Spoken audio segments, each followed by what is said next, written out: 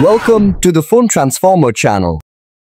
In today's video, we'll show you how to turn off startup sound on Android step by step. If you find this video helpful, please subscribe to our channel for more tech tips and tutorials. Let's get started. Step 1. First, pick up your Android phone and open the Settings app.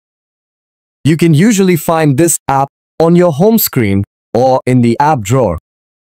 Step 2.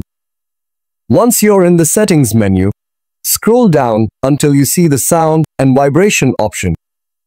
Tap on it to open the menu. Step 3. In the Sound and Vibration menu, scroll and look for the Additional Settings option.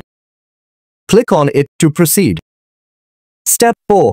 Within the Additional Settings menu, you will see the Play Audio at Startup option at the bottom of the screen. You will notice that this option is enabled. Step 5. Finally, simply tap on the Play Audio at Startup option to disable it. You've successfully turned off startup sound on Android. Thanks for watching and see you in the next video.